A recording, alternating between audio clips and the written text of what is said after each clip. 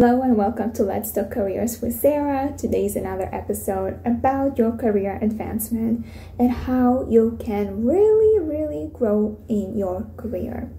So today I want to talk about how to interview a candidate. So today's video is about managers and about supervisors, recruiters, and also human resources.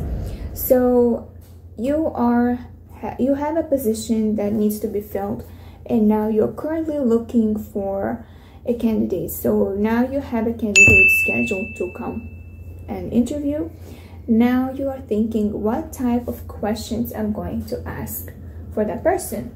So there are some strategic interview questions to ask a candidate. So the easy part, everybody just mentioning, is to ask tell me about yourself. That question is kind of like a time saving, because happened to me. I'm giving you an example. When I had a candidate and I did not look at the resume. Yes, I received the resume from HR, and then they told me the time scheduled, and I never looked at the resume.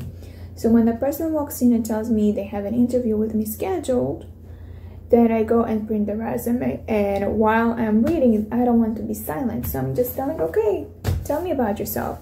And while they are talking to me, the candidate is talking to me, I'm looking at the resume and hearing at the same time, just to follow along if the resume is accurate. Happens to be that the most important question is the credentials. Now, if it's a corporate job, you need to have credentials. Why is that? Because Labor Department is checking on your plan, your business plan, and what exactly your hiring method plan is, and who are your candidates, and then they're checking the files, and those files each employee has to have credentials. So if you have a candidate that says has a bachelor's degree, you make sure to ask about their bachelor's degree, when they received it, if they can provide transcript as a proof. This is the most crucial question that you need to look for. The next question will be about why they left their positions, why there is a gap. If they are currently working, you need to ask why they're looking to leave. So that way it give you kind of like an understanding that if they are job hopping, they might not be long-term employees. They might not be loyal employees. So you need to ask those questions in order for them to see where they're at. So I'm going to emphasize a little bit more just to wrap up this video. The next thing you should ask is about their passion. Why they want to fill this position. What's their passion? What they're training? What are their goals?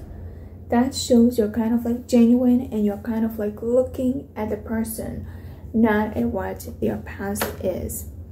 So I hope this is going to give you a lot of advice, and make sure to tell me in the comments what exactly your candidates are responding, what kind of questions has helped you. Share with me so I can just share it in the next video. Now, I want also to ask you to subscribe and like and hit the bell button that's there in order to be notified for new videos that I'm always uploading in order for you to grow in your career. I'll see you next time.